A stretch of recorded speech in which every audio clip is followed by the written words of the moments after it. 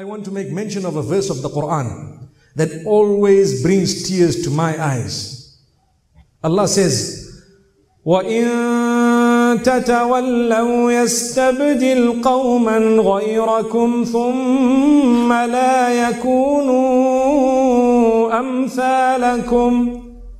If you turn away, we will replace you with others who will not be like you. Clear verse.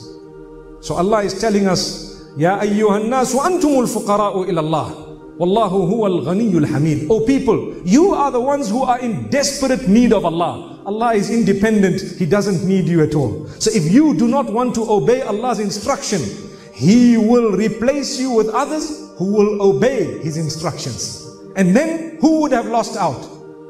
You, no one else. This is the message to us.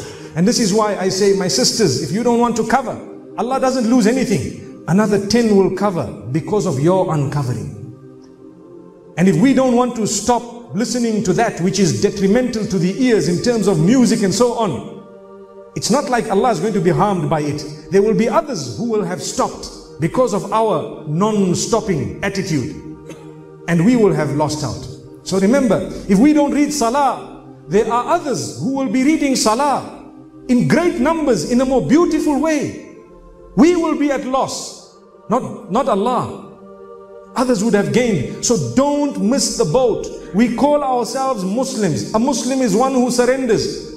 Why should we not surrender then, when we call ourselves surrenderers to the law of Allah subhanahu wa ta'ala? May Allah make us steadfast. May He make us from those who realize and understand. Look at this. The people of Mecca were replaced by the people of Medina Munawwara. May Allah subhanahu wa ta'ala grant us goodness, and may He grant us a lesson.